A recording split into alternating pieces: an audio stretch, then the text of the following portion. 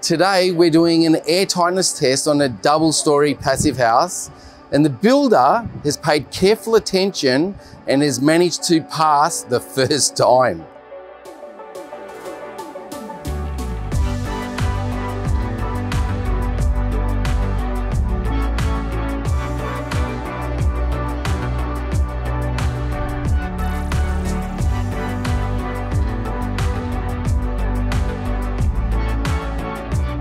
So Sarah, this has been a long time coming. It has. You're an architect, and you went through a lot of different ideas on how this was actually going to pan out and what you were going to actually do. Absolutely, yeah. So it was about 2011 I went to Austria and I learned about PassiveHaus Standard, and then sort of brought that into the way I was thinking about homes in Australia and the work I do here. Yeah. But it was a couple of years ago my husband and I decided to build a new home, and we were like, what do we do? So we looked at building a 7-star standard home. It was going to be a prefab home, and we actually worked with you. We were trying to get it to be as efficient as possible in terms of the detailing, in terms of how we were thinking about ventilation and how we're getting access for the sun into the house.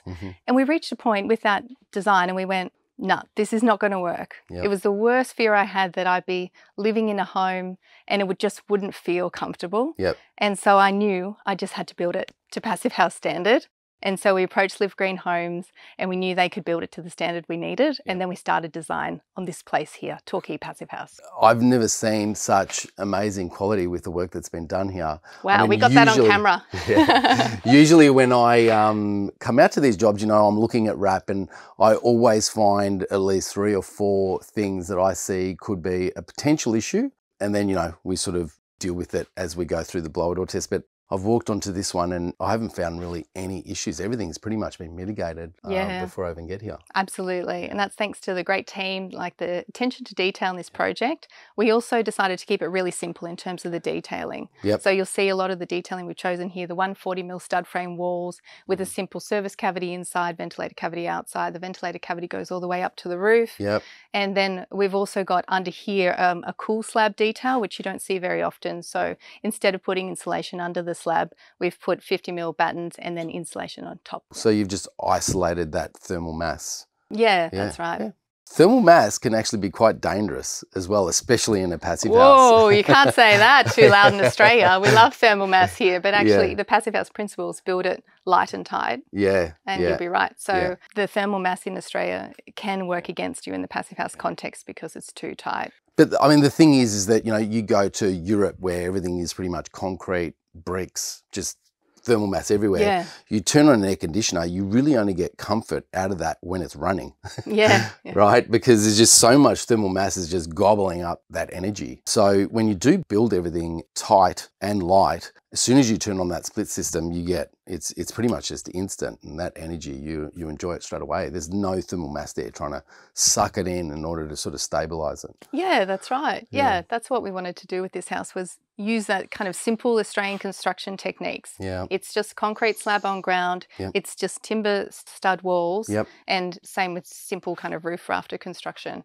And then from there, we're just making those details that little bit extra to meet the PassiveHaus standard. But also these are details that can be applied to any construction site in Australia. We've got California junctions here in the corners. We've just got really good continuous insulation and a great job with the wraps. That can be applied to any site. Yeah, totally. And I mean, everything's mechanically fixed here today for the testing. In negative pressure, we like to see the services cavity is in place, and yeah, all of your refrigi pipes and cables meticulously sealed through your wrap. This has just come up perfectly. Now, you've also had to get windows as well. Whereabouts are those from? Right. These are a critical part of airtightness of any passive house. We've gone with UPVC windows from Project Windows in Ballarat. Local, Australian made, like Australian put together using the German Aluplast frames. And they've come up really well. We're very happy with how it's come together. Viridian glass, Australian glass. So great to use local manufacturers. From Ballarat, huh? Yep. Amazing. They've done a really great seal here detail that you can notice here. That makes a big difference.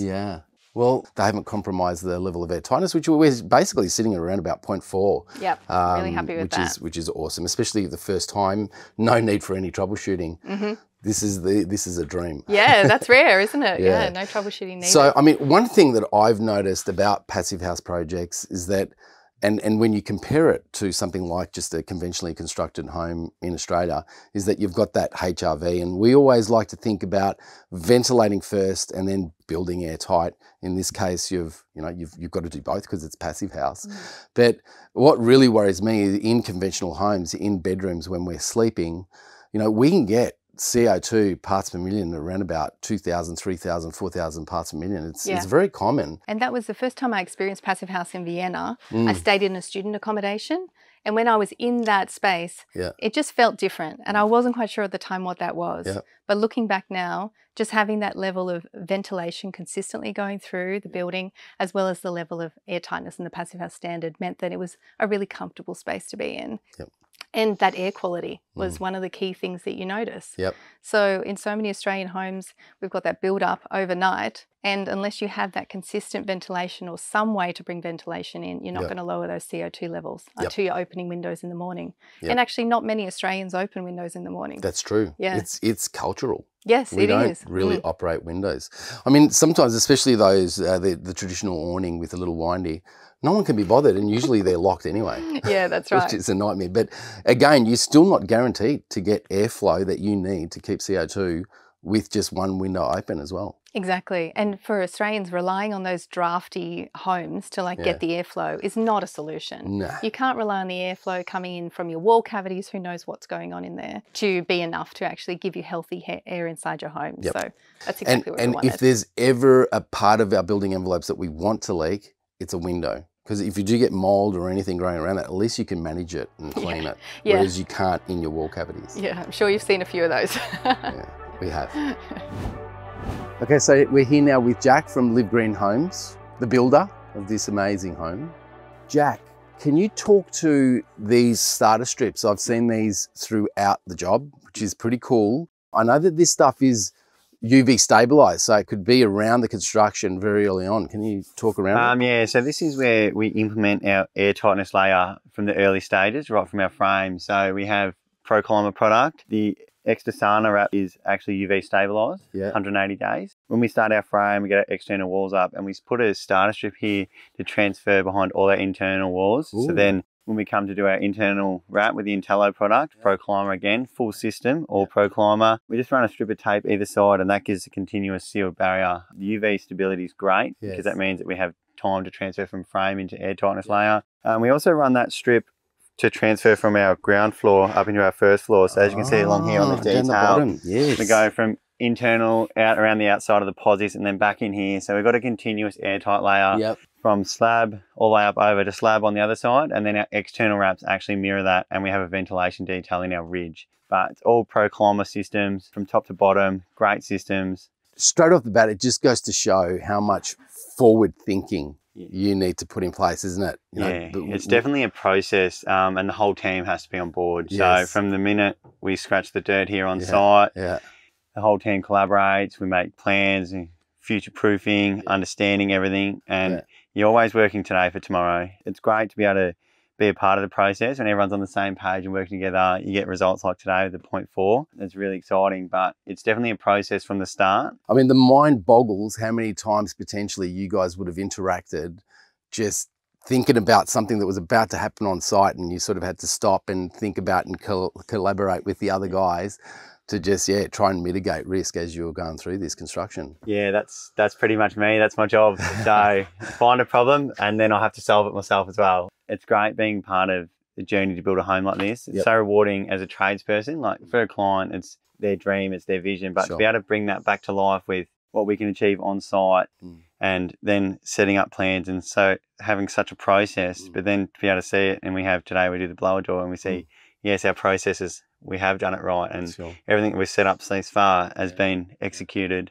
I think that's the beauty of building. You're always trying to find a better case scenario. You can't sit still. There's always a better way to do something, or a more efficient way to do something, more sustainable product we can be using. Or even an Australian-made product. That exactly right. Carbon footprint's a big thing that people get into as well now. So there's so many things to consider. Now, one thing that definitely comes into play for passive houses is negotiating the building envelope and making it work with your HRV. Let's have a look at some of these details that you picked up to deal with that. It was really good, this job in particular. We had a pre-drawn duct pathway for our HRV. Yep. So we had some height restriction here on site that we didn't want to suspend our ceiling and run our HRV ducts in between truss and ceiling batten. Yep. So we've gone for a transfer pathway where we've actually recessed up into the truss itself. So our HRV ducting is actually running at bottom chord height. So once we framed that out, we've had to make a continuous R6 thermal envelope around that. So a little bit of insulation work there to make sure that's all correct. Yep. And we ran our airtight layer up and in over that cavity. Yeah. And then we've been able to transfer from downstairs at our HRV unit up across the ceiling. And then we've split away into bulkheads along this side. Having these details drawn from the start is critical. And this is where PassiveHaus, part of that process and conversation we have. Yeah. But the team's nailed this one from the start in the office, got the plans right, and it's been super smooth on site. And then like that reflects into the results today. Because I mean, one thing that we do here in Australia is we put all of our ducting, whether it be for ducted heating or cooling, right, up in the roof where it's, you know, exposed to balmy hot weather or really cold weather. Everything has to be insulated, sealed up, but it goes through the building envelope, out of the building envelope. So any leaks attributed where there's going to be high pressures in that duct, it's going to be leaking outside of the building envelope too. Everything here for ventilation, they're much smaller ducts. They're all inside and encompassed inside. We want to run all our services inside of that thermal envelope. And then because we're passive here, we have the Intello wrap as well. But regardless, you want to be running inside of your thermal envelope to maintain stability. Running everything inside of the thermal envelope here, all our hot water comes from the system, supplied straight into the house. All our hot water is inside. Cool. So it maintains a higher efficiency, less strain on the systems we use, more efficient and healthier too, because we have continuous insulation layers. We don't have our ducted heating ripping out a whole insulation vat and putting a hole in it. We've got continuous insulation layer all the way around and that 24/7 circulation of the HRV.